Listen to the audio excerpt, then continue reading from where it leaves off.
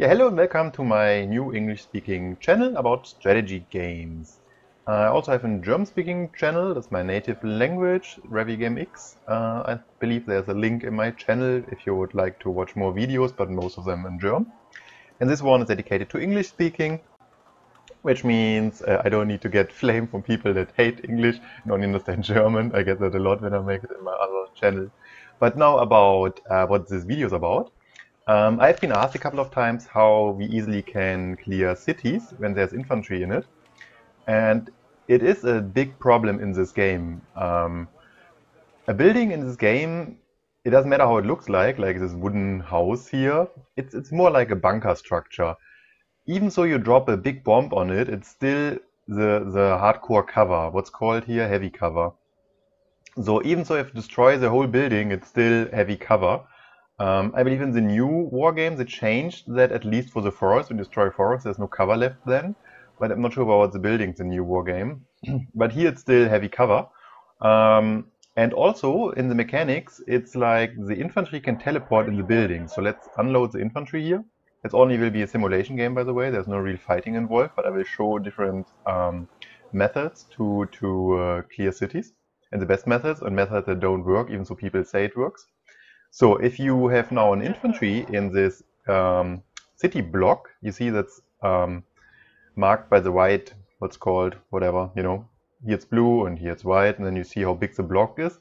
In this block, there are different buildings, and it means everything that is circled by this white means it's transportable. So if I have an infantry here, it can instantly transport from one building to another building, as you see here in this, what's called, so a circle, what do you call it in English?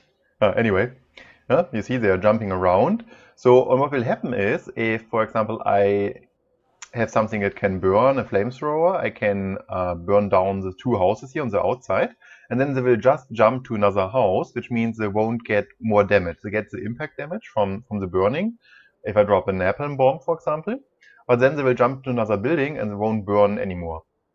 So the bigger the sector is they are in, the easier they can evade any flames, for example. And that's a huge issue. And also, if they get heavily under fire here, they can also just jump to another building or even another sector to avoid heavy fire from outside. If, let's say, he has one infantryist and he has like 10 tanks, so they can just jump to another building here, and then there's no line of sight anymore, and the tanks cannot shoot anymore on the infantry. So this mechanic, also this one, that they can jump and transport immediately, and the other one that the building is always heavy cover, it doesn't matter if it's destroyed or not, is the reason why it's so hard to fight infantry in buildings. And then on top you take an infantry that has it has this anti-tank weapons that's always able to destroy a tank, at least in a couple of shots, and it's so much cheaper than any tank. Yeah, then you have the biggest problem in this game. So that's why normally when people have a city like this city or this city, it's normally a sector and a road that's completely blocked the entire game. But there are some exceptions, and I will show you how you make one of those exceptions happen. So first of all, let's start with the standard counter people believe would work. We have here a flamethrower, this Assault Engineers. You have two different types here. One is the flamethrower, and the other one is a, what would you call this thing? Well, they call it a flash here, okay. So the difference is the flamethrower has 225 meter, I believe, in range, and can fire on the move. While this one has almost 200 meter more and can only fire when it's standing still. But this 200 meter more can make a huge difference, especially when you fight against the flamethrower infantry on open field. So, but in the end, they are pretty similar, and it only depends on what kind of terrain do you fight. If, let's say, you're in the forest, then you normally with the flamethrower have an advantage because you get a surprise attack normally or surprise the enemy, and you don't micromanage it, so you will fire on the move, which they have changed, by the way, in the new war game for whatever reason. And if you have this infantry here and you don't have an attack move, you made a normal move, then it won't fire the napalm flash, whatever it's called, thrower. A rocket launcher, as they call it. Okay, yeah, that makes sense. So, but for this instant here, it works. So what you can do now here is you can go, let's say that would be enemy infantry, you can walk on this area. The infantry will be visible, but not on 500 meter, most likely on a range when he decides to fire on you. It could be 500, but he could just disable all the weapons and wait until you're close enough to give you a full damage, because if he fires too early and you see him, then you can just remove your infantry. But when you go really close and he will then enable his weapons, he can finish you off and you can't retreat anymore. And you don't take any, well, you take some damage inside the building from infantry, but it's so little that you normally would like to wait until the infantry is really close to finish it off. So, but anyway, we're going out to this one here. He will shoot this rocket launcher on the infantry, assuming it would be an enemy here. And I shoot on this building, for example. It will burn, the fire will spread a little bit, but then the infantry from this building will just jump to this building, or behind this building here, and you have won almost nothing. If you have a flamethrower, you can jump into the building in the sector, and then they will fight close range. But normally by the time you reach the sector, you're dead.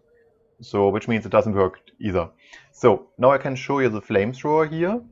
Shoot on a building. What you need to know with shooting on a building is, so, that was a shot. Now it's burning. You see, it's not really a big flame, and it's spreading a little bit, but it's really not enough to dominate the whole sector. What you need to know is you cannot fire on a building which you have no line of sight. So I believe this one would block my line of sight, which means I cannot reach this building. Let's try. Well, okay, this infantry in the middle is the counter infantry, but you see here, depending on which side they choose, it always takes the closest. I cannot fire this area here, but this one could. So which means if you want to fire indirect, you can do that by just positioning you in the right way. So now this one is burning, but again, it's really not worthwhile your time. So that's for infantry. Then also you can use the Zippo tank, which is nothing else than a flamethrower tank. There are two versions. I believe the other version has just a less armor and costs almost 5 points more, less. Not sure yet, but it's always normally it's worthwhile to get this one because he can survive an RPG hit. So this one has more range, 1000 meter for his napalm, which means his indirect fire you can use it in a better way. So let's see. So let's say you fight a normal infantry, then you can use the indirect fire here. You also have more flames, as you can see. Stop the fire. This one, for example, has a range of 500 meter for its anti-tank weapons, while the flamethrower has 1000 meter. So, assuming it's the normal infantry, which happens a lot, then you have a chance to kill it from outside. When you see this flame actually is so much bigger and is spreading so much more that it really can work. But then again, it's not the hard counter for infantry, because normally you don't know if there's infantry. Maybe they have an infantry with 2600 meter range, like in Milan 2. Or they have maybe tanks here hidden and they just come behind the building and then shoot you. So I wouldn't consider this one a hard counter, but I would say this one is more viable. This one can work better than the infantry can when you assault a city. So now let's see what else you can do. We have artillery, which I also don't recommend for this kind of infantry in city building cases. But let's see, we have a rocket launcher here. 3 of them. I shoot in this area just to see if I can kill some of the infantry. Okay. Let's unload all the dudes. I need a little while. There it goes. The rocket launcher has to be reworked in the new wargame, where it makes considerably, wie auch immer, more damage against infantry in building. Yeah. In this version it makes no damage, as you can see.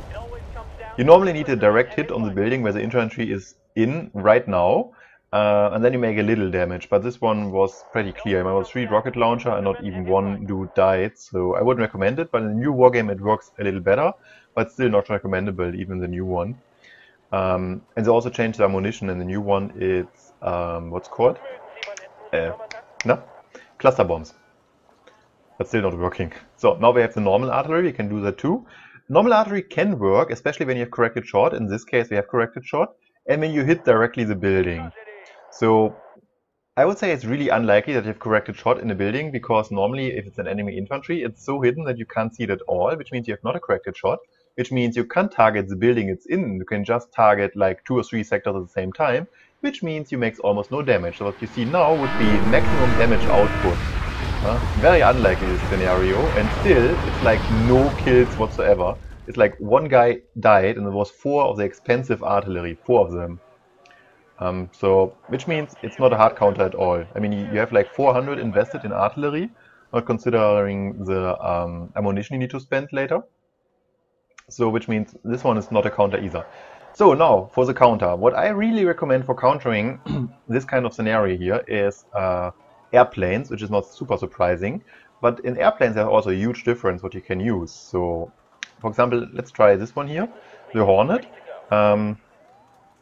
The Hornet has a cluster bomb. Normally a cluster bomb in real warfare is very good against infantry because, you know, a small cluster is enough to kill a human.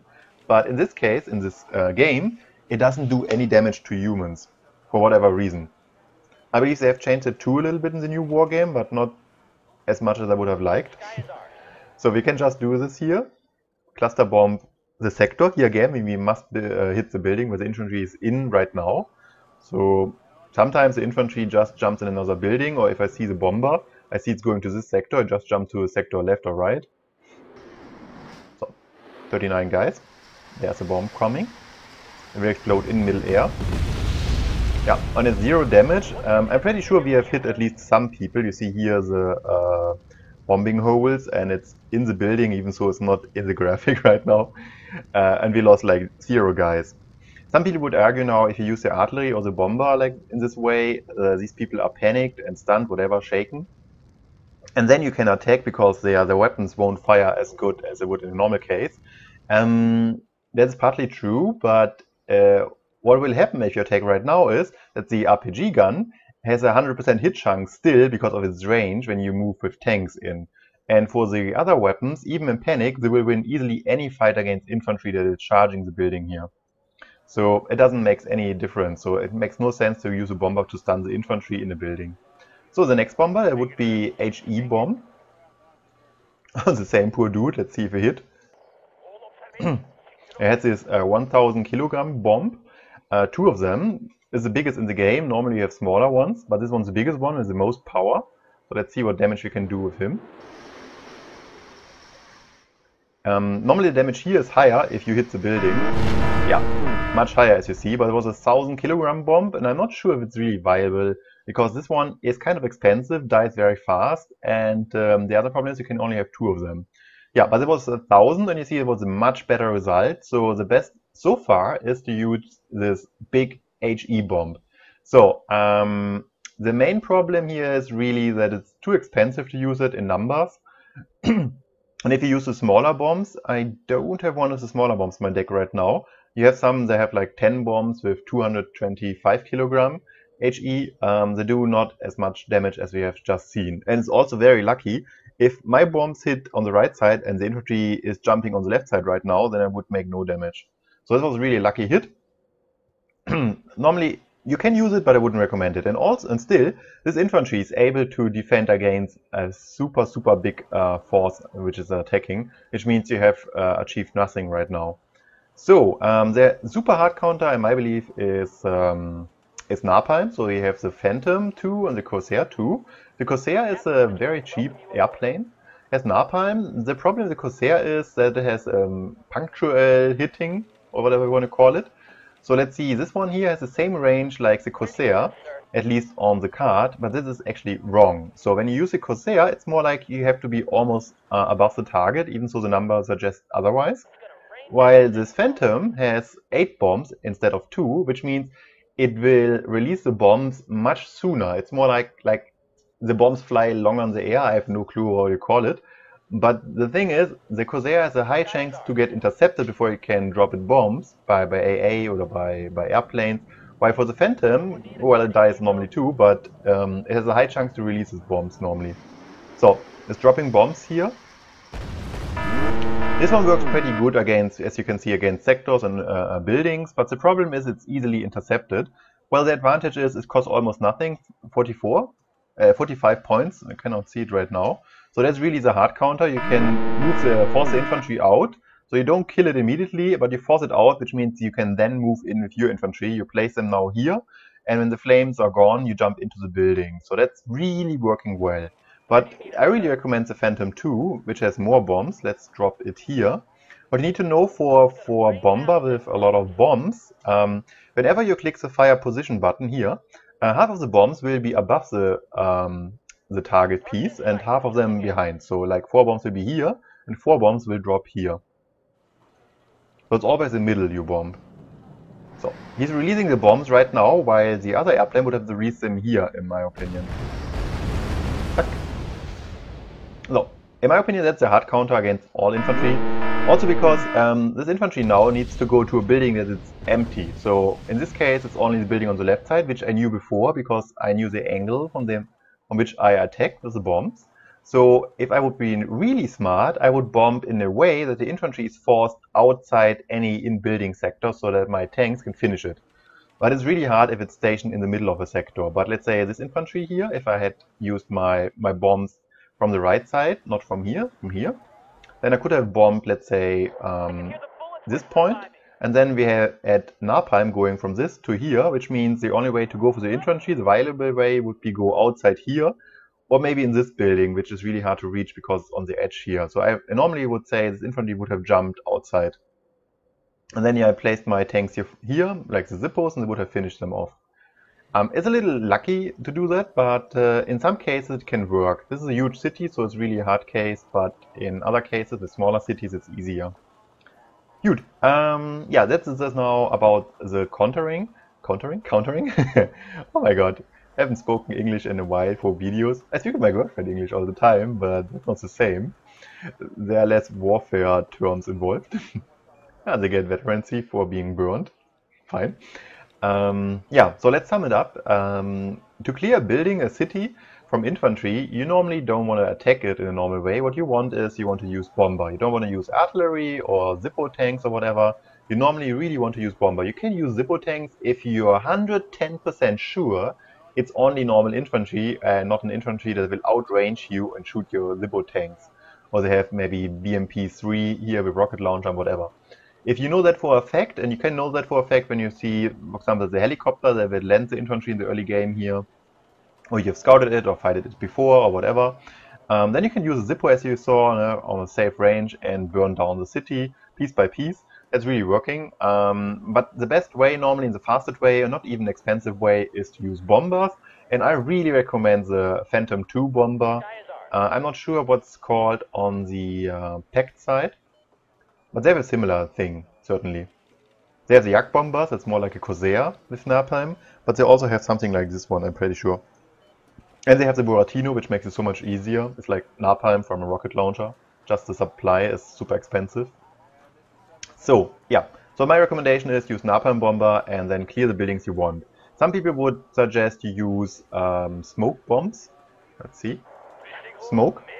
To smoke the entrance or the way you're coming from. So let's say I smoke this one here. Normally you would use a mortar for smoking because it's so much cheaper. And then you would smoke one mortar here, one here, one here, one here, one here. No? So the whole range. And then you had your tanks like in a safe area. And once the smoke is here, you would advance with your tanks. That can work, but has two huge disadvantages. One is, normally the smoke won't look like this one right here. Normally there's always a piece open. So when you advance, you normally get still shot, which is really annoying. But if you do it right, it could work. But when you're close, then still this RPG will finish you off on close range. So with tanks against cities still doesn't work. Because tanks, even on close range, makes not enough damage against infantry. You can also, well, you can try with Zippos, but I wouldn't recommend it because, yeah, after the first shot, they're normally dead. So you can also try with infantry, that you charge in the smoke with infantry. That actually can work, but then you need to have infantry with close combat weapons. So let's see. This one has static, but there are also infantry that has this CQC. Close combat is something. Close combat.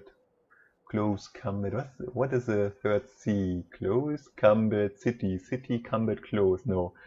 City quick combat. Whatever! You know, with the CQC.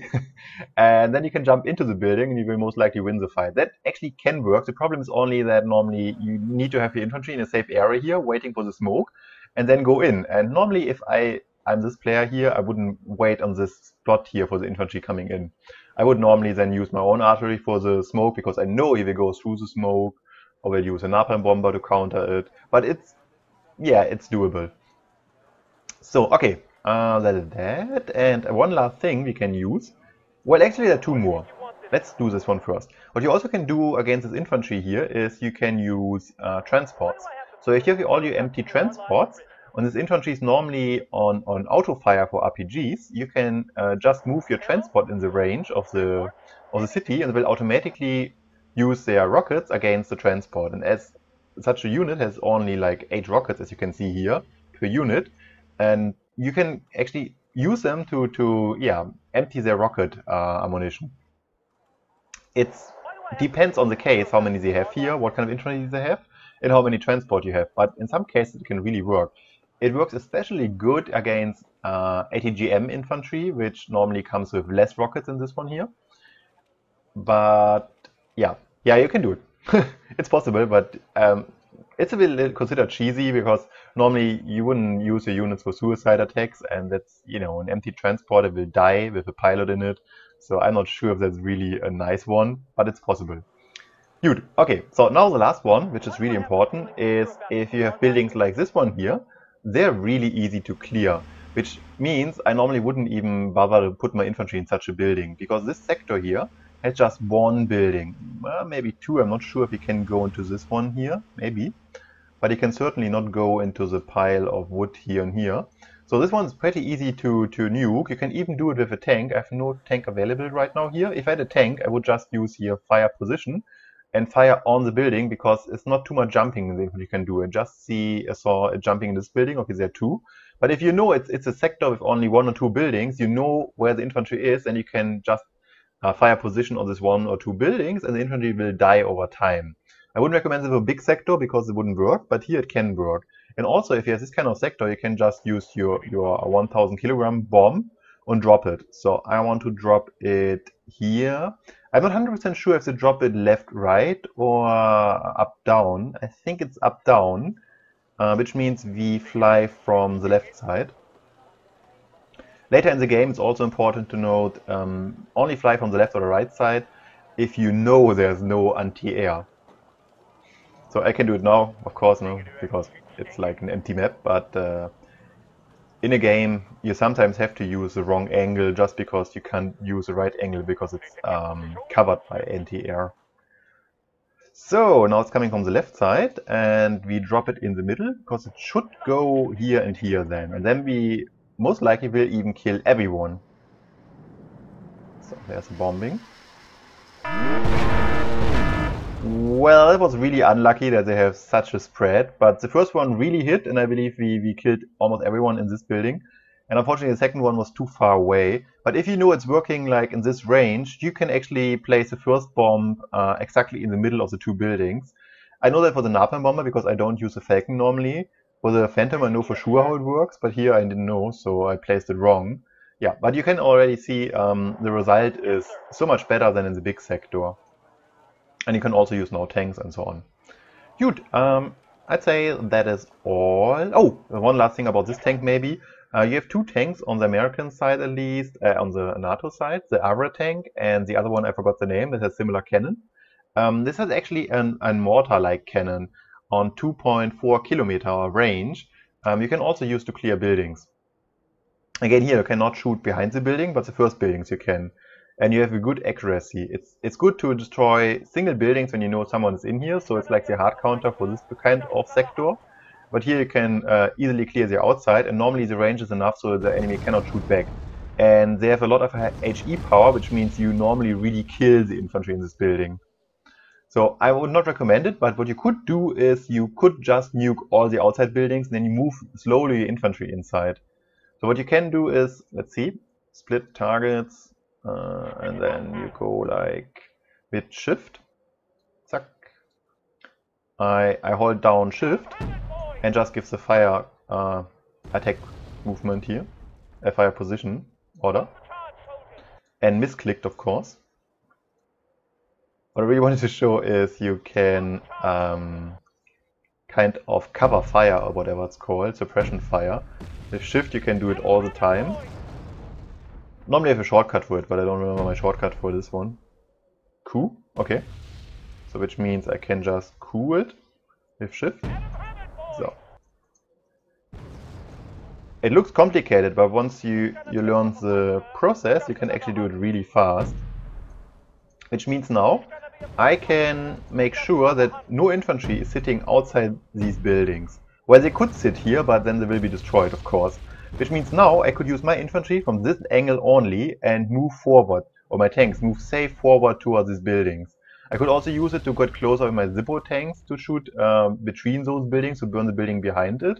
So that would be an option, but it's really expensive, it's micro-intensive, and it's not as effective as the bombing runs, in my opinion. But it's also an option. Okay, so I think I end the video now here. I would love to hear from your comments if you need more information about how to assault cities, or you have something to add, and always check my numbers. Sometimes I'm wrong with some stuff, you know, with ranges maybe, or some stuff that didn't work. That's why normally I use examples that really show that it works, so I can be sure I'm right what I'm saying. But of course I make mistakes, so if you find anything, please don't hesitate, write it down. But most should work. But then again, it's the old Wargame now, almost the old, because the new one's coming out in a couple of weeks. And I already saw in the beta I played that a lot of stuff has changed. Not too much actually, but a lot of stuff, especially for bombing stuff, that it makes worse. Yeah, that I need a new video probably for the new Wargame. Okay, I hope you enjoyed it and see you next time. Bye bye.